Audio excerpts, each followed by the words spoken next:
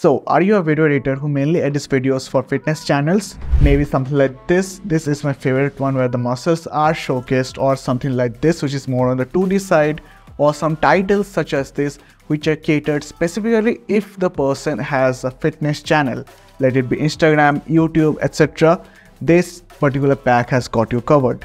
Let's go. Hi guys, Pixel Sammy here. Welcome to this newest video. For this newest video, we're going to talk about a brand new plugin from this brand called C Creations, where they have created one of the best plugins which can help you edit the fitness videos a lot. So it is very simple to use. It is there for both Final Cut Pro and Premiere Pro. It is a paid plugin, but then again, if you're someone who is editing a lot of videos, especially in the fitness niche, this can take you guys to a next level, because you guys don't have to find all the manual PNGs of Google, all the manual bad quality images of Google, and then manually set them up in your software.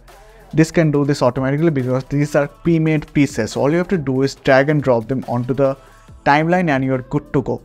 I personally used it in some of my clients' projects as well, and they love it.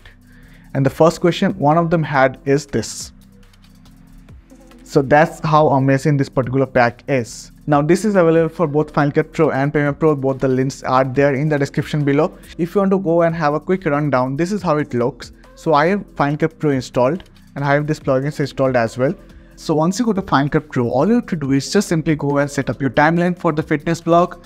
Then go to the titles panel. Once you go to the titles panel, all you have to do is just scroll down, see CC Creations pack, and then all you have to do is simply drag and drop it onto your timeline, and you're pretty much good to go.